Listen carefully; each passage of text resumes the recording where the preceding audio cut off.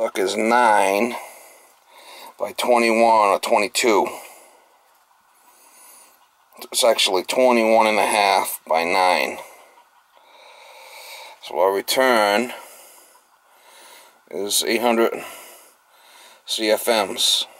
It's just right for 2 tons on a return. See it?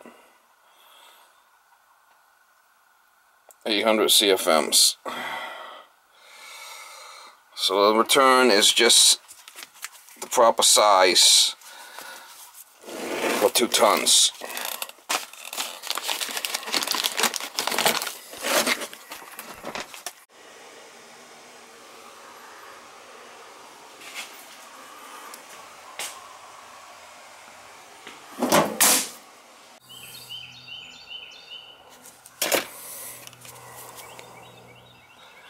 That's what I'm using. We soldered that joint there. I gotta do one over there next. Looks fine. Alright, the only thing with these joints, if there's a little slack around them, sometimes you gotta squeeze it. It's not the greatest.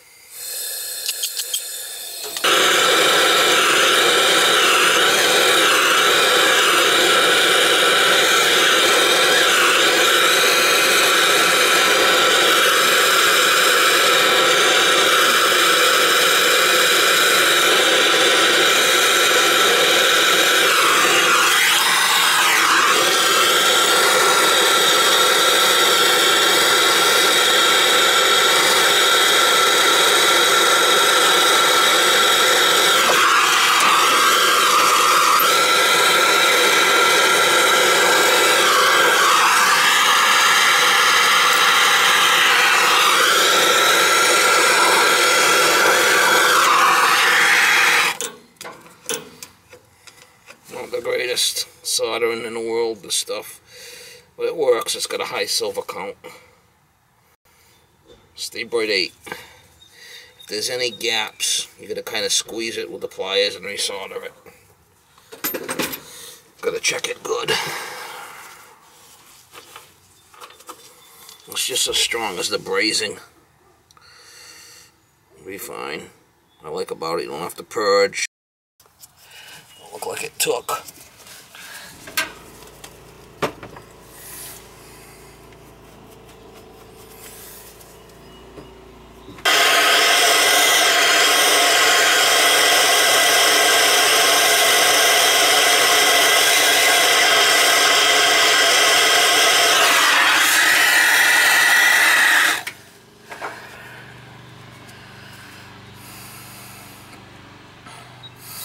I'm going to put a nitrogen charge on anyway and check everything, so it shouldn't be an issue.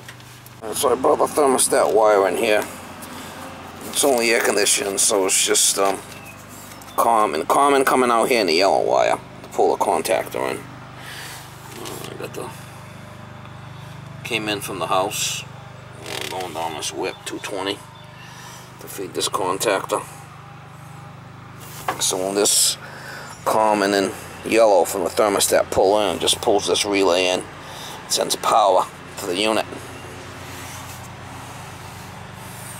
Just gotta pick up all my stuff here and go inside and connect the AC lines inside in the dryer. Should be ready to go.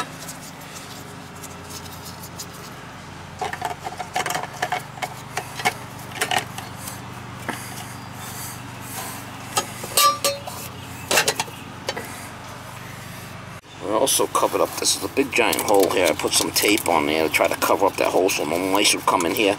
I mean, I could stick my fingers right in there. Kind of a bad design.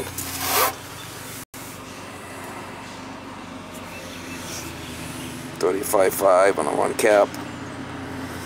I usually like to put the date.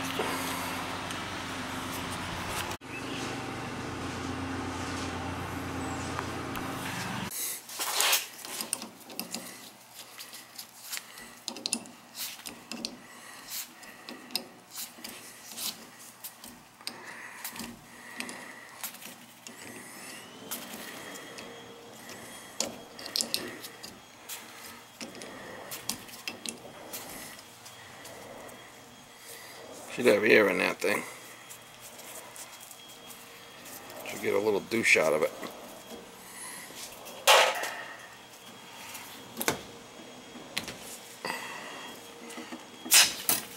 That's a good sign. You know, it's holding pressure. You don't get a douche out of it. Oh man, you're gonna be in trouble. So this has got a TXV in it, so.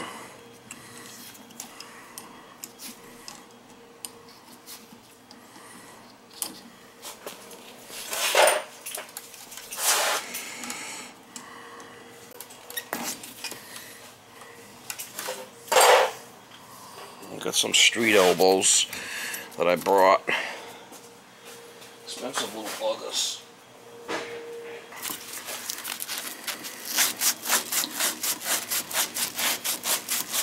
I got some nice street elbows I brought here, so this will work out good here on this.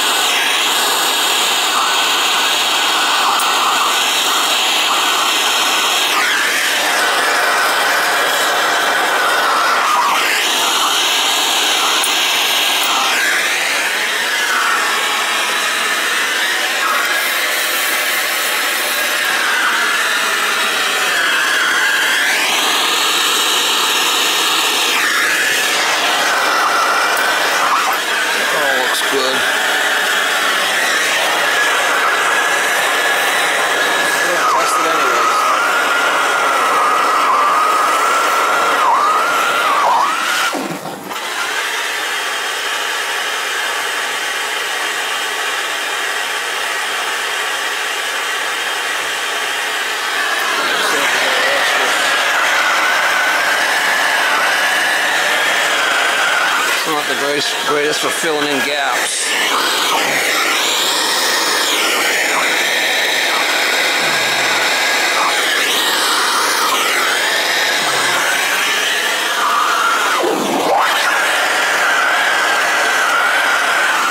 Not the greatest for filling in gaps, like I said. It is what it is.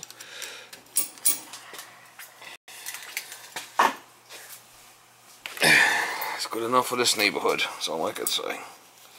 You gotta be careful because stuff cracks easy if you wipe it out. It's still hot, might be an issue. We're gonna test it with nitrogen anyway, so right, should be fine. Should be. We'll find out. Gotta look at the gauges when you're turning them on, you know, directly in. 300 pounds or something.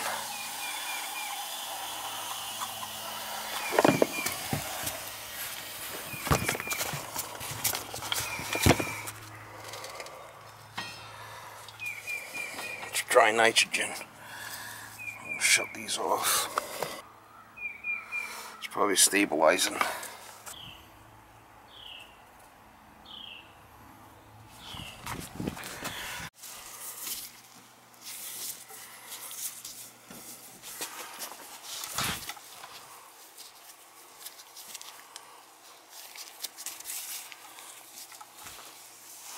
If you had a leak, you'd be hearing it pissing right out of there.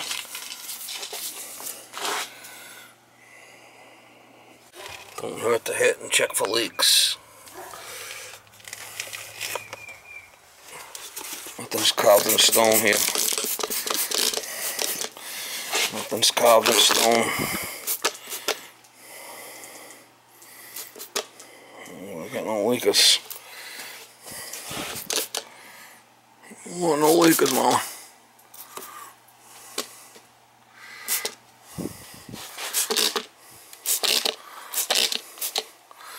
We don't want no major leakers.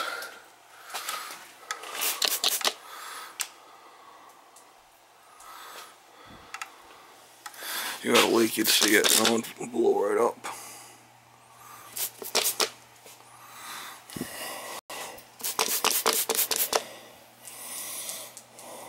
I think I'm good. We'll be able to pull. We'll get a good vacuum pulled on it. We'll know it's good. Alright, so I got these angles shut off, so it pushes into this compressor. So then I got running 3/8 hoses.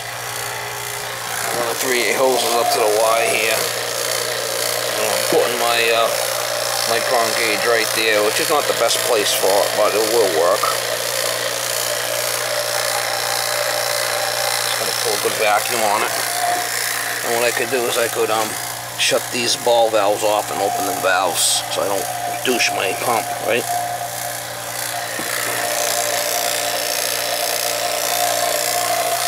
I don't want to douche my pump and my gauge.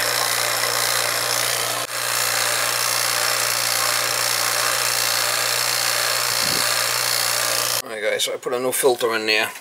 Reinforcement goes towards the fan. I got an extra one there for her. The other one didn't look bad, but I'd rather run the other filters. I did tie in the expansion bulb right there. I did put this easy trap in, so if it fills up with water, it'll shut off. And I'll put the condensate pump there.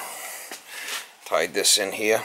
Don't need a P-trap, and this can come out. We can look in there if we have to, and it's just hand tight. I did put a new pump in there. I pulled a little cardboard out. So this runs over there.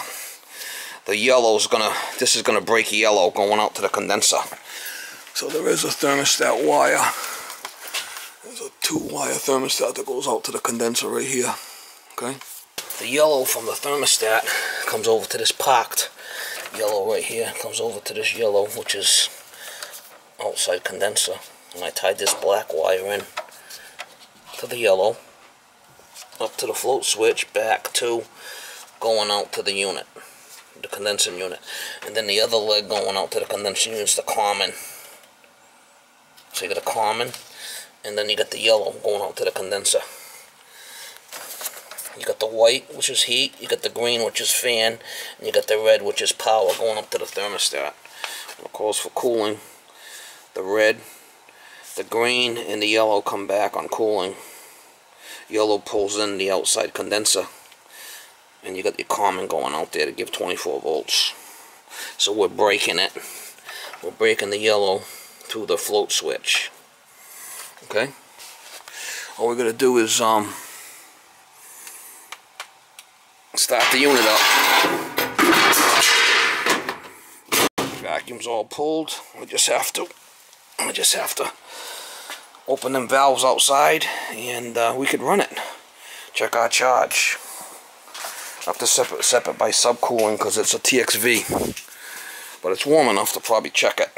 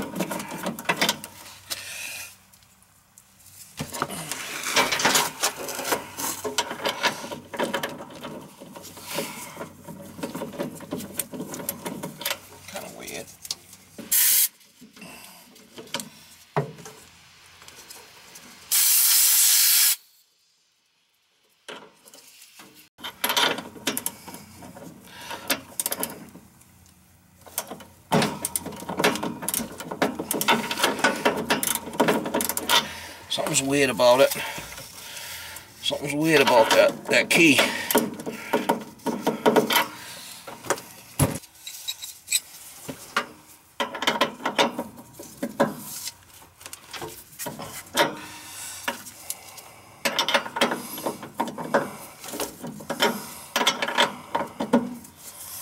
Never a dull moment, Mama.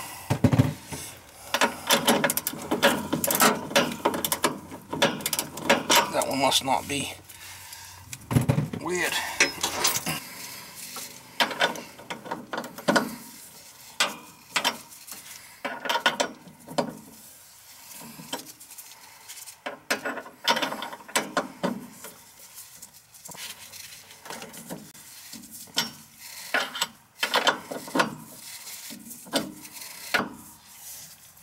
Never a dull moment, Mama.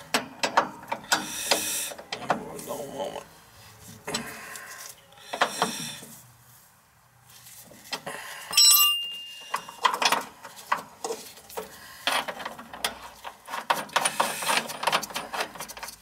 Never a dull moment. It's probably about 60 out. It's not crazy cold, but not crazy hot. But we're gonna run it anyway.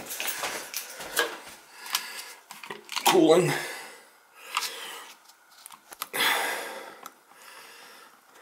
Let's check it. Fan on. I think I gotta turn the unit on downstairs. I got it off.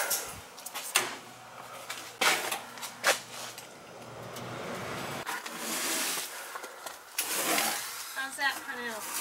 Good. Yeah, that's better. Yeah, for some reason, if it gets windy, it blows it right in the corner there, right? We're at 100 there, but we gotta add. See, we're at below 5. We'll be around 9 with the subcooling. So we gotta add a little bit. 10A. Upside down, the line purged. Give it a little bit of Gundy here. We're gonna charge by superheat, subcooling, because it's a TXV, right? We'll bring that up to about 9. You want to overshoot it. Add a little bit and let it stabilize.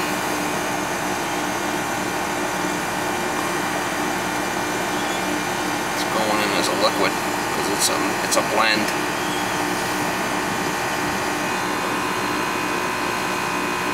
Like I said, it's not really that hot today. It's probably only like 60 degrees outside.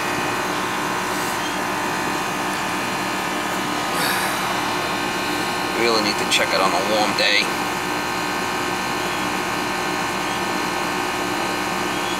It's best to check it on a warm day, you know, 75, 80 out.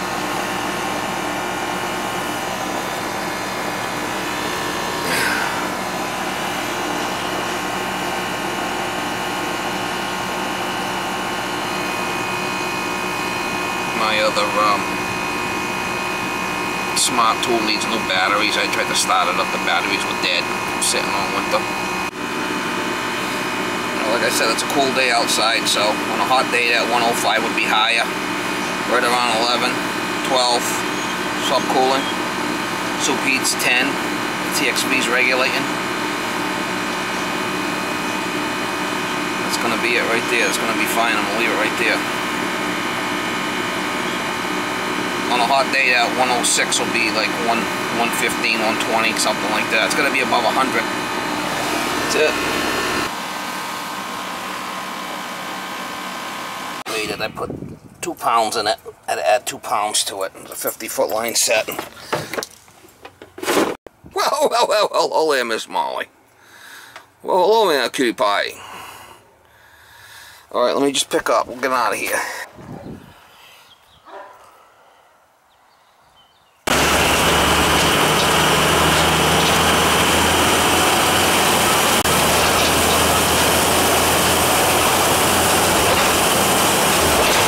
Days to do the job.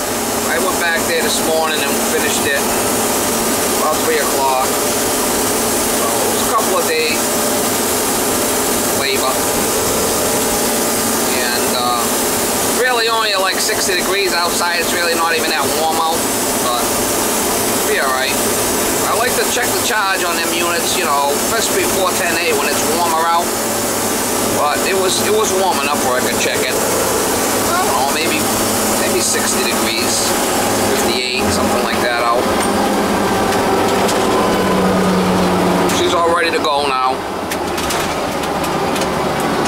I mean, the returns and supplies, I didn't touch any of that stuff. I left all that stuff alone that was in the house. I had 6-inch smoke pipe going to all the registers, which is better than 4-inch. But I didn't touch any of the duct work. I left all that alone. And I might have been able to get by with a 1.5 ton, but it was kind of like on the fence, you know. So especially if you're blowing up like that, you're better off going a little bit. If you're on the line on the fence on an old system like that, I feel like give it a little bit more. Hate to put the system in, then on a real hot day I can't keep up, you know. I mean, you have to be careful. You don't want to oversize AC, but you don't want to undersize it either, so. I could always cut more returns in if I had to over there. Miss Molly, oh Miss Molly, yeah, you love Daddy.